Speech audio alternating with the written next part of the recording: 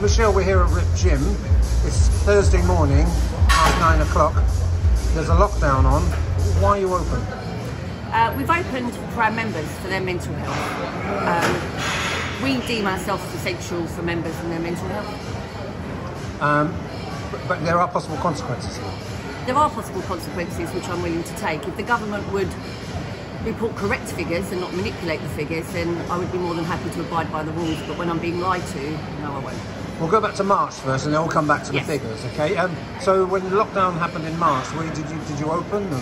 Absolutely not. We didn't know what the virus was. It hit our shores. We didn't know what it was. We did the right thing. We shut down for 4.5 months, which was only supposed to be 2 weeks to flatten the curve.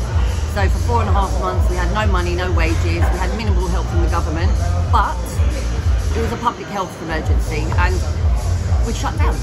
So you'd say you're one of the group of people who said, we're with this in March, we understand, and even though you're taking a financial hit, Yes. Rip Gym's been here quite a while, hasn't it? You Yes. know? Well, it's been here for 12 years. Yes.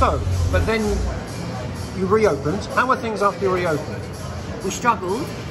We lost a lot of members, obviously, because I find it down to scaremongering on the media. So yeah, but I mean, we managed to keep ourselves together. You know, they give you bounce back loans and then shut you down again. So when this idea of shutting down, which is a reality, how did you feel? Cheated, lied to. Yeah.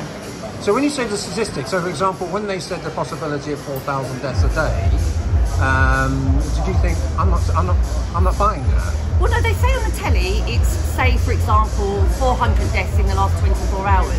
That's any death within 28 days of a positive test. So you can test positive today, in 2 weeks' time, you get run over by a car, and they'll put it down as COVID. So they're not COVID deaths. They're not even COVID related. They're just 28 deaths within a positive test. So some people might say, when did you suddenly become an epidemiology expert? You don't need to be an epidemiology expert, you just need to read.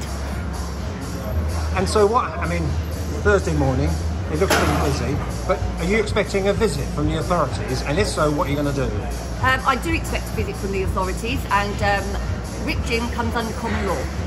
So we have a right, the government is there to govern, not to rule.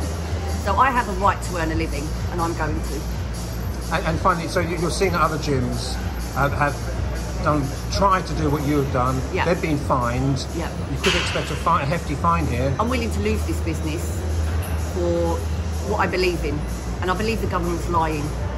I honestly believe the government's lying. Cancer patients, heart disease, people are not being seen in the hospital. NHS staff are now speaking up and publicly resigning. It's happening all over Europe. We can't let this continue.